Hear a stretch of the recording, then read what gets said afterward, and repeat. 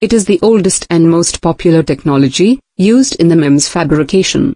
In this, mechanical structures are created within the boundaries of single crystal silicon wafer by selectively removing parts of a wafer material by using orientation-dependent etching.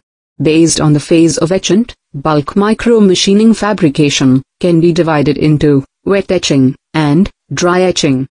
In wet etching, the material is removed by immersing a silicon wafer in liquid etchants that relying on aqueous chemicals. The etching, removing of wafer material, can be either anisotropic, isotropic, or a combination of both. In isotropic etching, silicon wafer is removed in all the directions independently according to the crystallographic orientation of the substrate. In this, accuracy of structure definition is not very good but depends on the factors like temperature, etchant concentration and time.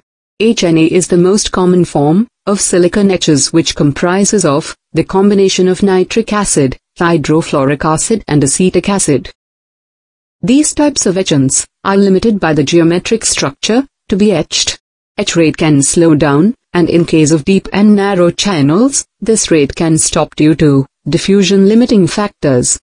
However, this can be minimized by agitation of the etchant, resulting in structures with near perfect and rounded surfaces, as shown in below figure.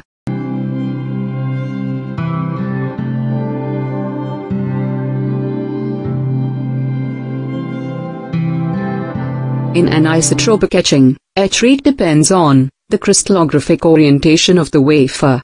The most common anisotropic etchant is potassium hydroxide, which is relatively safe to use. This anisotropic etches are progressing rapidly in the crystal direction perpendicular to the 110 plane, and less rapidly in the direction perpendicular to the 100 plane. The above figures C and D show the examples of anisotropic etching.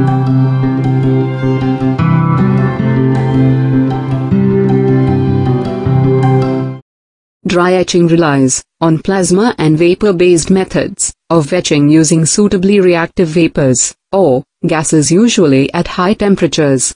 Reactive ion etching, RIE, is the most common for MEMS that utilizes the additional energy in the form of RF, radio frequency, power to drive the chemical reaction. The etching can occur at much lower frequencies, typically in the range 150 to 250 degrees centigrade, because energetic ions are accelerated towards the material to be etched within the plasma phase, supplying the additional energy needed for the reaction. The deep trenches and pits, or arbitrary shapes with vertical walls, can be etched due to the reason that the RIE is not limited by the crystal planes in the silicon. Deep reactive ion etching, DRIE, is a much higher aspect ratio method that involves an alternative process of high density of plasma etching and protective polymer deposition to achieve greater aspect ratios, as shown in figure.